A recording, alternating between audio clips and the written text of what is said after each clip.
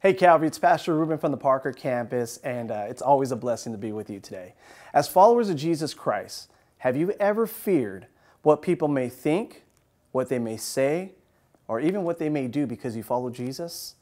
You see, when we fear others, it shows that we are living for their approval, and it determines how we live and what we do as Christians. And it hinders us from real change in our own lives. Maybe that fear has held you back from telling people that you go to church and follow Jesus.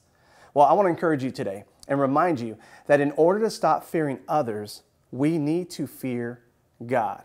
Listen to what it says in Luke chapter 12, starting at verse 4. It says this, "I tell you, friends, do not fear those who kill the body, and after that have nothing more that they can do. But I will warn you whom to fear.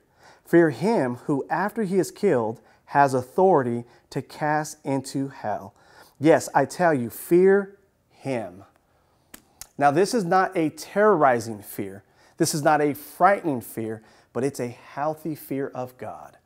A deep reverence and respect for our Father in heaven, who loves you and I unconditionally, who instills value and worth in us and gives us security knowing that our eternal souls are in His hands, knowing that heaven is our home. You know, He also gives us our identity. He calls us sons and daughters and cares for every single detail of our lives.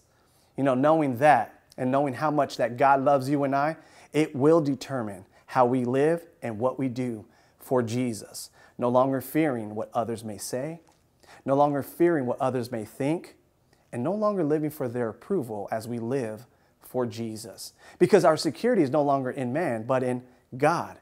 And we know if God is for us, well, then who can be against us? And can I just tell you that your family, your friends, and your coworkers, they're looking for real change. They really are. They're looking to see if this Jesus thing in your life is real.